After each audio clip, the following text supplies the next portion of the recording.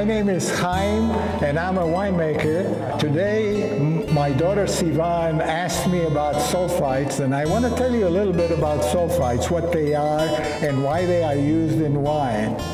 Well, chemically, sulfites are SO2, sulfur dioxide. Sulfur and oxygen combined together. And why do we use them in wine?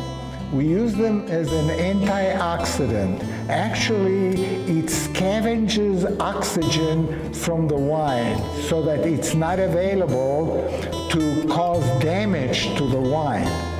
If you have a wine that they don't use sulfites, it's going to be oxidized because the oxygen that is in the wine will oxidize the chemicals that are in the wine, and it will change the flavor of the wine.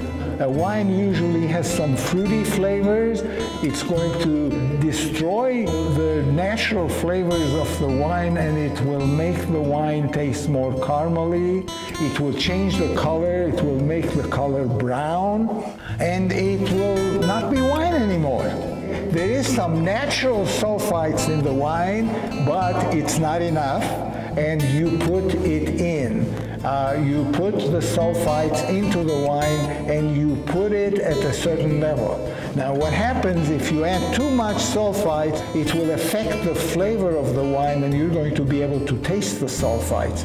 You can make a wine without sulfites, and there are many people, many winemakers that have tried or are still trying to make wine without sulfites, and there are some consumers that don't mind it. But people that are accustomed to drinking wine, they will not drink wines that without sulfites. They're not going to taste like wine.